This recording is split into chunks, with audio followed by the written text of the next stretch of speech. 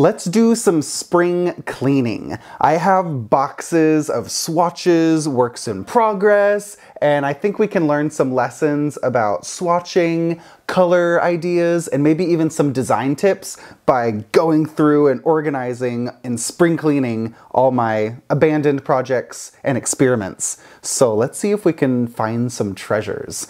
I have all these experiments and little abandoned trials, and some of these are like almost finished shawls that I need to discuss with you if I should finish them or should I transform them into something else. But let's just dive in and see what we can find. Some of these were shawls that I started and was really excited about, but I've worked a lot with color and I'm pretty confident with color, but sometimes there's even experiments that I make and I just don't love, or they might be beautiful, but for me, they're just not working for what I want them to say.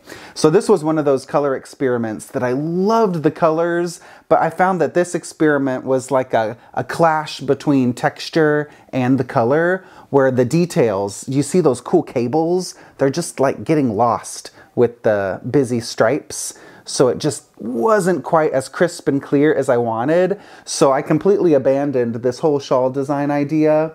I've recycled some elements, so I always look at something as never a waste of time. A swatch or a project, even if it doesn't work out, it always teaches you something. It gives you a lesson that those colors don't look good together for you in that stitch pattern, or maybe the texture's too busy for the colors. So this, I learned a lot about color and texture and types of contrast that just didn't jump out enough for me. But I did recycle this cable idea and it became the knit-provisation shawl. That became a worsted weight project later on. So I recycled a little bit. Whenever I'm writing down and experimenting with these shawl ideas, I write down what I'm doing as I go. So even if it doesn't work out, I have a documentation of the process and I could recycle some of the ideas and refine them a bit later, which is what I did to this. But for now, it's going in the naughty pile, and maybe I'll repurpose it and turn it into a little puppy poncho or something for brioche. We'll see. Okay, let's look at, we've got some swatches, some more experiments. Sometimes when I'm designing new projects, I'll do little mini shawls or try different shapes and apply them with color. So this was a fun little short row experiment with some short row wedges, and I think this eventually became the shawlography shawl. This was one of my first trials.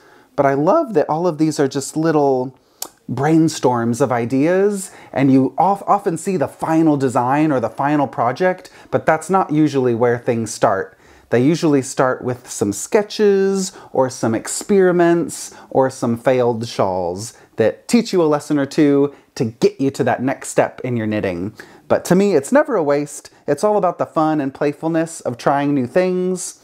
This eventually became the painting columns shawl, but this was the actual beginning of the shawl, but as I was knitting it, I just got a bit tired of the color combination. It's really fun, but I was excited about the design, and I restarted it with the final colors that you saw in the painting columns shawl pattern. So now it's a little mini abandoned shawl, but now that I have so many of these, I think I could sew them all together and make them into something colorful and representative of that idea of process, embracing the journey. Every step takes you to that next landing point in your life and in your knitting, and it always teaches you something. But it's fun to have this like textile scrapbook of ideas. So this is what I do sometimes with all my experiments. You can crochet or sew them all together. This used to be around like a big column, and now it's turning into this huge blanket of these swatches. This was the beginning of the Slipstravaganza blanket and the shawl project. I was playing with all these slip stitches. This is like a half shawl that just, yeah, I love the colors and I would finish it, but sometimes you just get distracted and move on to other projects, other colors. So I don't let myself stress out about not finishing things. I embrace that work in progress lifestyle, always knitting what you're in the mood for and what you're craving. And if you're just not craving it quite as much anymore, it's okay to start something fresh and it's all about how one thing leads to another, following those cravings. But I didn't want to rip this out because I thought it was just such a beautiful color story, and maybe I'll recycle this type of color idea later for a future sweater. Maybe Stitch, my dog Stitch, maybe she needs a little pastel princess sweater in these creamy, frosty neutrals. All right, so that's really fun to sew things together. Let's see if I can find any other failed experiments. Ooh, oh, this is a tool I use sometimes for designing. This is like a bound off mini shawl, and sometimes I'll make mini versions of my designs as I'm coming up with the shaping. And this had this beautiful attached border to it. And what I noticed when I was working with this border, that the wingspan was going off in one line, but then when I did this border, the wingspan edge became like a little broken wingtip.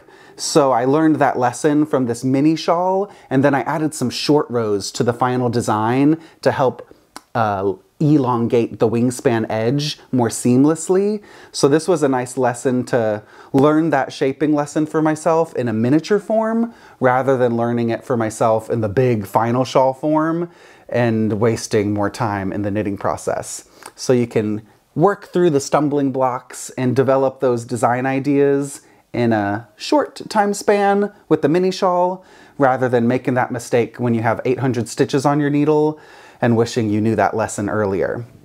So that little swatch became the Painting Rainbows shawl. That's this one right here with mohair.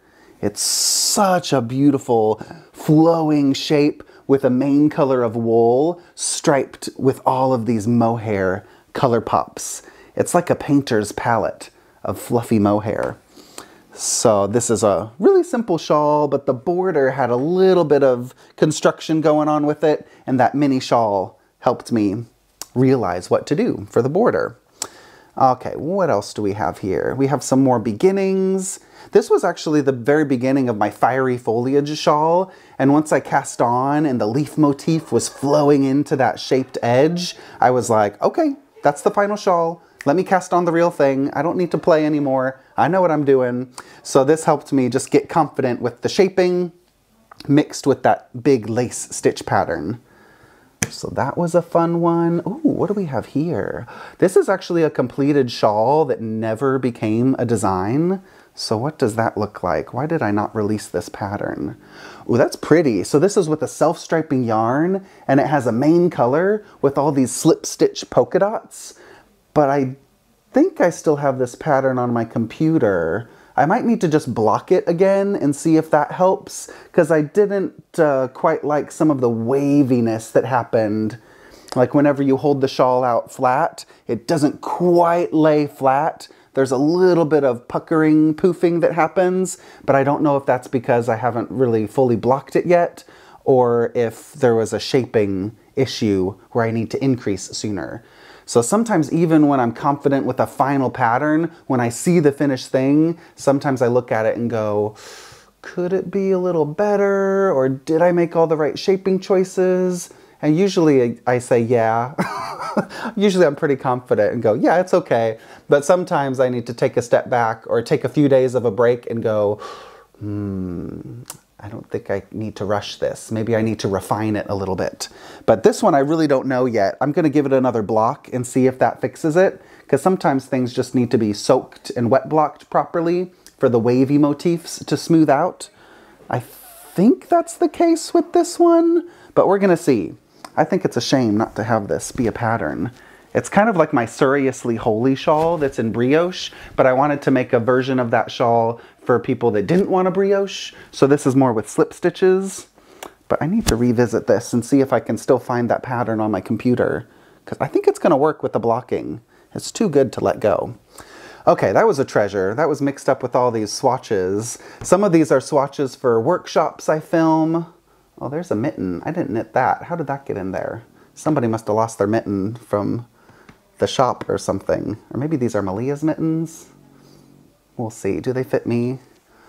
Oh, I think, yeah, these must be somebody else's. They're a little small. Okay, we've got some more swatches. These are teeny tiny. So I always say I don't like swatches, but there's quite a few swatches in here. but I think my type of swatching is baby swatching. I usually stop really, really early, where when you should do like a full swatch to see the idea, check your gauge, sometimes I just go, okay, that's what the colors look like, that's the shape, let's start the real thing. So I have lots of these itty bitty. They're just to get an idea and get comfortable if there's a new stitch pattern. And here's some more little baby shawls. I developed these for my workshop called Design Your Own Top-Down Shawl. So if you like this whole world of trial and experimenting with shapes and colors, I made a whole Design Your Own Top-Down Shawl workshop where I walk you through all the shaping principles to create your own shawl shapes. So you use my basic formulas to build the top-down shawls, and then there's lots of lessons on how to make your own semicircular shawl formulas, and also lessons on how to mix in color with texture to your shawl shape experiments. So these are some little painting bricks, color samples. I knitted these for the Painting Shawls book. I wanted to show how different one design could look depending on your main color and contrast color accents. And I think this needs to be a whole project. Maybe a Painting Bricks jacket or something would be really cool. This on the sleeve. Yeah, I actually have, let me show you one thing. I have this big jacket. Oh, this hasn't become a pattern yet, but maybe in the future. This is a big swatch, okay? This was gonna be a Painting Bricks jacket, but I need to work on the shaping a little bit.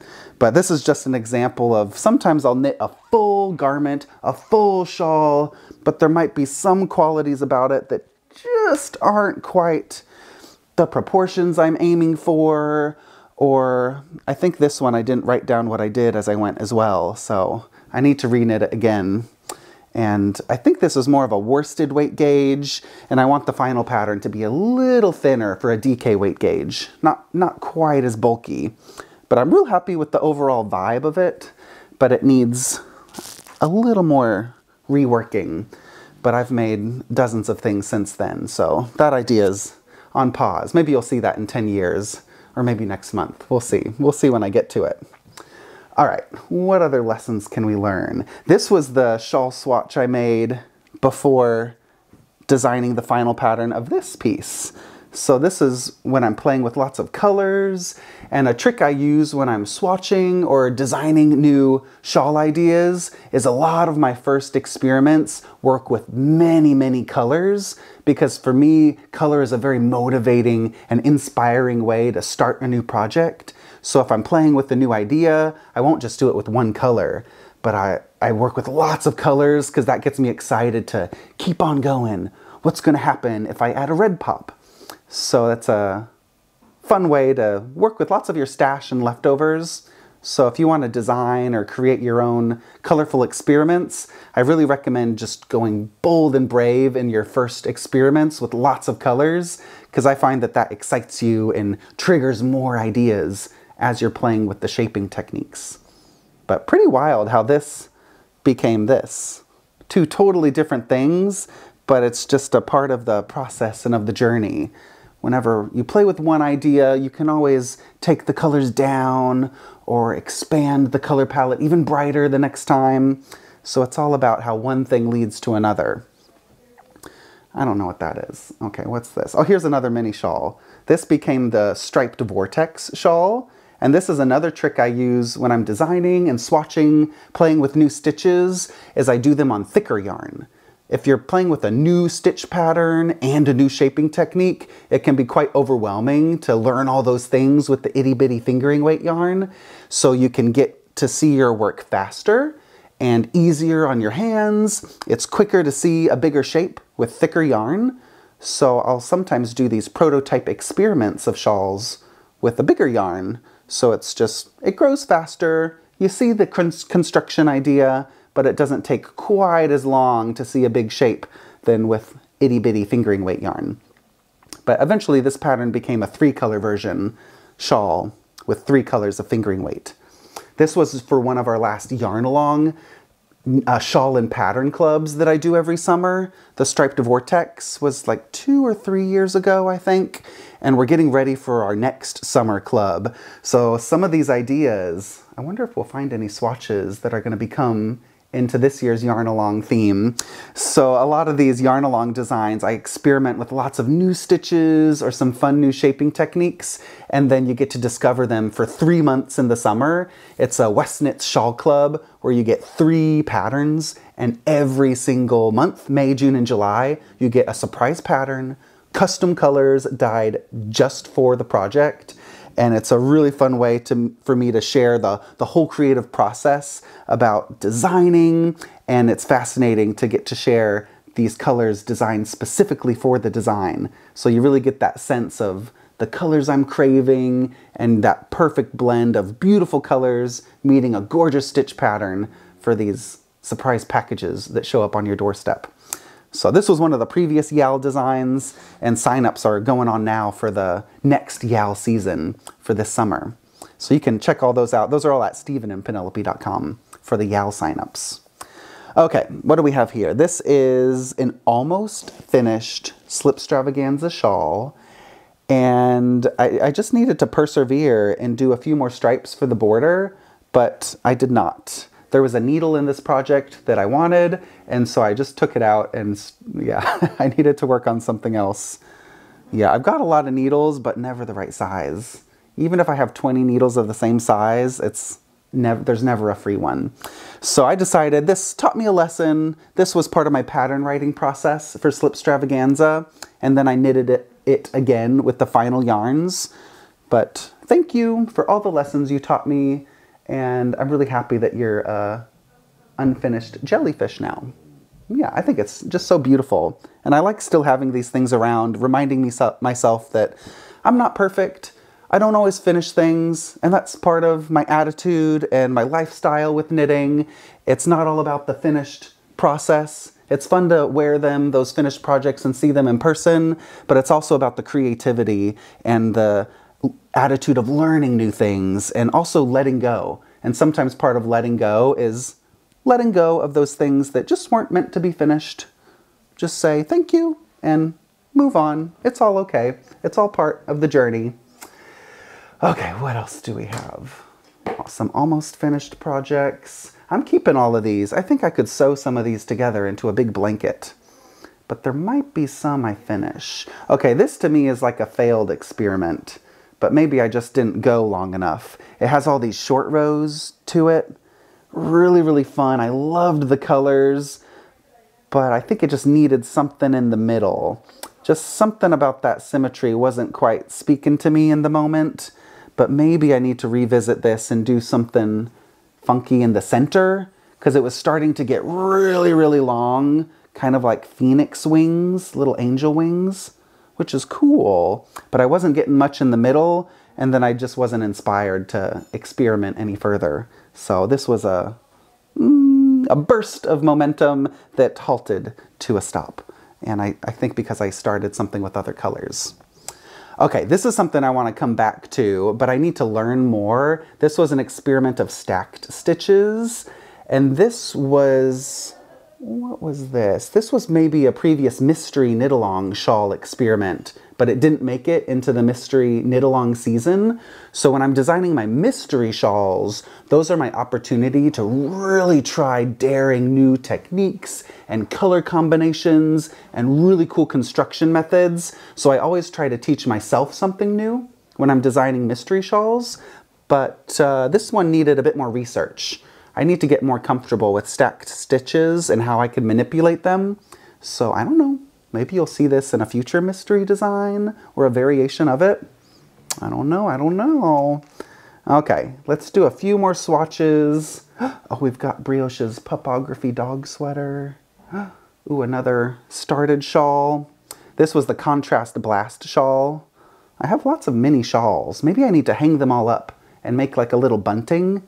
You can use everything you've got around you. Everything has a purpose, except for this. I don't know what I can do with that.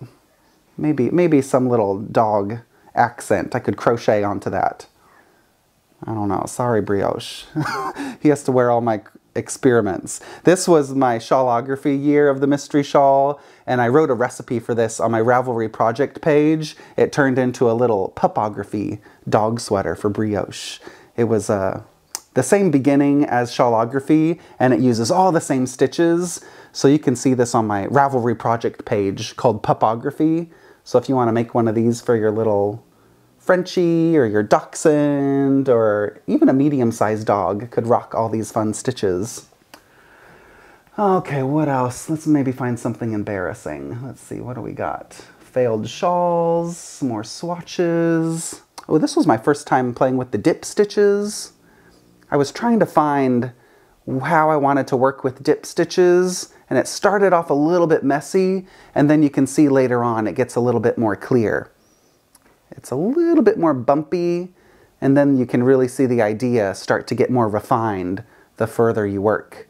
And that's always a life lesson too, that the very first time you try something, there's always going to be some bumps in the road. It's never going to be perfect the first time, and if it is, then congratulations, you're great, okay? But that's not normal. You gotta go through the trials, experiment, have some growth, and it means it takes time, it takes patience, it takes a bit of determination to stick with it, but it's worth it in the end, because you always learn and get more comfortable and confident along that process. So, and then I designed like 15 dip stitch projects and couldn't get enough. And this was one of the failed dip stitch projects. Or not failed, it could be cool, but it started to get a little more costumey than I wanted. I loved this idea for a sleeve, and I love yellow, and then I realized I was making a pineapple. And that's great, but that's not what I wanted for this. So maybe I'll revisit this idea with other colors so that when I wear it proudly, I don't get mistaken for a pineapple accidentally. That's great if you're going for that, but I didn't want to say that with this garment. So really cool. Maybe I'll make a little, maybe it could be a pineapple cozy, a sweater for your pineapple. I don't know. I don't know about that. Well, that was a lot of surprising details that I forgot I made. So it's very confronting when you dig out all those boxes and bins from your yarn closets or yarn rooms, but it's springtime, which is not a time to always throw everything out, but it could be a time just to organize what you have and remind yourself to stop things and not be guilty about the projects you didn't finish. It's okay to stop some projects, but it's also the time to confront your reality and go, am I going to finish those 47 shawls? Maybe not. So maybe just pick 7 of your favorite ones that you think you might come back to again and recycle the yarn, or do a crochet bind off to some of those works in progress, and you could sew them all together into a beautiful representation of learning lessons and adventurous playfulness, and remind yourself that it's not about the finished project. It's all about the process, how one thing connects and leads to another, and you wouldn't be where you are today unless you gave yourself that permission to play, try new things, and you're always going to learn and gain confidence along the way. So I'm going to fold up and organize these. I don't think I'm going to throw too much out this season, actually. Maybe just recycle a little bit of yarn. I'm going to block this big shawl and see if it's going to work out. And then just organize my swatches, and then make a plan to start crocheting and maybe making some fun dog sweater collages from all my mini swatch, like those little tiny swatches that, yeah, didn't really become a finished shawl, but yeah, those teeny tiny ones. Oh, make these little patchwork pup ponchos, dog sweaters. I think that's going to be my spring project. So if you have any fun spring cleaning tips, you can share them in the comments below. Do you have a closet full of works in progress? Or do you like to go through every season and frog a lot of your projects? Or how do you organize all your swatches? Do you save your swatches? Do you reuse the yarn from your swatches? If you have some spring cleaning tips on how you deal with your works in progress and all your swatches, please leave a comment. I'm always looking for some new ideas and inspiration on how to fully embrace all parts of the knitting process. So thanks for watching, and I'll see y'all in the next video.